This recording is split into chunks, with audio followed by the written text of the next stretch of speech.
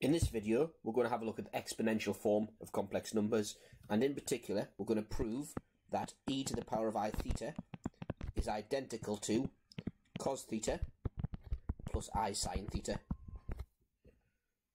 Now to do that, we're going to have to use the Maclaurin expansion of e to the power of x, which I've taken from the formula booklet here. So what we're going to do, we're going to use that to expand e to the power of I theta. So let's do it. So instead of e to the x, expanding e to the I theta, well, it's just a substitution where instead of x, we're going to replace that with e to the power of I theta. So it's equal to 1 plus I theta plus I theta squared over 2 factorial plus I theta cubed over 3 factorial plus I theta to the power of 4 over 4 factorial plus, and going on forever, I theta to the 5 over 5 factorial, and I'm just doing enough terms to illustrate what I want to illustrate. I theta to the 6 over 6 factorial, and so on. So let's go about expanding that out now, or rather simplifying it. So I've got 1 plus I theta. Well, I squared, theta squared, I squared is minus 1, so it's minus theta squared over 2 factorial. Then plus I cubed, theta cubed. Well, I cubed is I squared, I minus 1, times I. So it's take I theta cubed over 3 factorial plus, so I at the power of 4 is just 1, so that becomes plus theta to the power of 4 over 4 factorial plus I theta to the 5 over 5 factorial, take theta to the power of 6 over 6 factorial. You can check all these if you want, and so on. So what I'm going to do now is separate out the real and imaginary parts. So that's 1 take theta squared over 2 factorial plus theta to the power of 4 over 4 factorial, take theta to the 6 over 6 factorial, and so on. So there's the real part. And the imaginary part, we get theta take theta cubed over 3 factorial plus theta to the 5 over 5 factorial, and so on. So all the even powers are real, all the odd powers are imaginary. Now if I compare what we've just written to the Maclaurin expansion as per the formula sheet for sin x and cos x, I can see that what I'm highlighting green here is just the standard Maclaurin expansion for cos x. What I'm highlighting blue here is the Maclaurin expansion for sin x. So this bit here in green is equal to cos x. This bit here, the imaginary part in blue, is equal to sin x. Therefore I can conclude that e to the I theta is identical to cos theta plus I sine theta. And this is a really significant result in maths because it allows us to write complex numbers in a more indices friendly form. So let's go through what this actually means. So when we write a complex number in the form r e to the I theta, well, we've just proved that this is identical to r times cos theta plus I sine theta. And the significance of this is that when it's written in this form, we can instantly just read off the argument and the modulus. So the modulus, so where r is the modulus and theta is the argument of the complex number.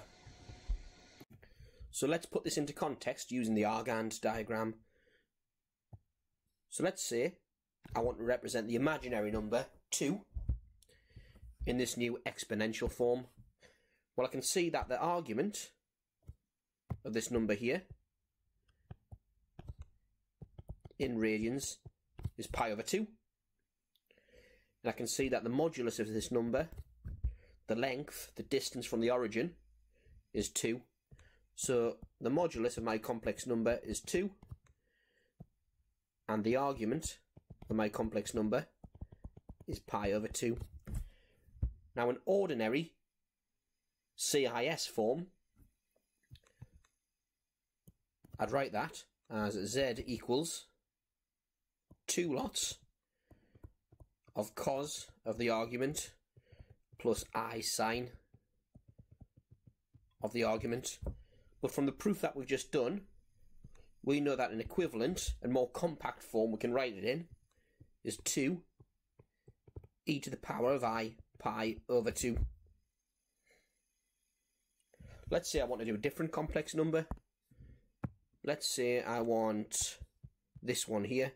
So 2 take 2i. So I'll just write that down. This one's 2 take 2i.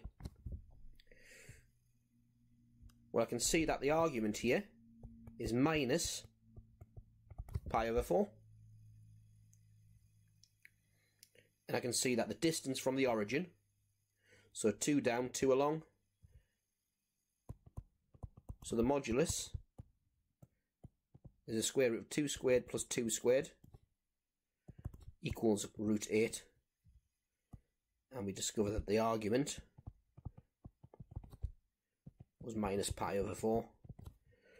So that means we can write it in the ordinary CIS form. So root 8 cos of the argument plus I sine of the argument, or in this new compact form, root 8 e to the power of I, then the argument minus pi over 4. So moving on now, I just want to give an example of how fantastic this form of complex numbers is, this new exponential form we've discovered. And I'm going to use exponential form of complex numbers to calculate what the value of I to the power of I is. Because currently, raising an imaginary number to an imaginary power doesn't really make sense. But what I'm going to do is convert this I here into exponential form. So on the Argand diagram, I is here. And we can see that it has argument pi over 2 and the modulus of I is 1. Therefore, I is identical to E, so 1 lot of E, but I'm not going to write the 1, we're not going to bother with that, to the power of I pi over 2. So that is an equivalent representation to the number I in exponential form. So now that we've discovered that I is e to the I pi over 2, e to the I pi over 2 to the power of I, then using index laws we get e to the power of I squared pi over 2 equals e to the power of pi over 2. So we've just proved that I to the power of I is actually equal to this real number, e to the power of pi over 2, which I think is pretty brilliant. So now let's try 2 to the power of I. Well, 2 can be rewritten as e to the power of log 2 to the power of I equals, using index laws, e to the power of I log 2, and this is a complex number again in exponential form. You can see that the modulus, i.e. the number which is times by the exponential form, is 1, and the argument is log 2. So written in CIS form, it becomes 1 cos of log 2 plus I sine of log 2. Converting that into an ordinary complex number, cos of log 2 is 0.769, so it's approximately equal to 0.769 plus I, and sine of log 2 0.639.